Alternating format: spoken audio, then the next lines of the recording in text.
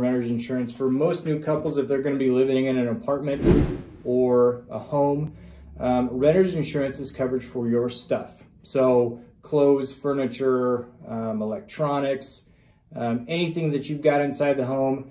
Renter's insurance is important, and it's pretty cheap. $10 to $12 a month here in Nebraska is going to get you $20,000 of coverage for your things, and especially all the new stuff that you got for the wedding. You're going to want to make sure that's insured and that you've got it taken care of. So renter's insurance is going to be something you want to take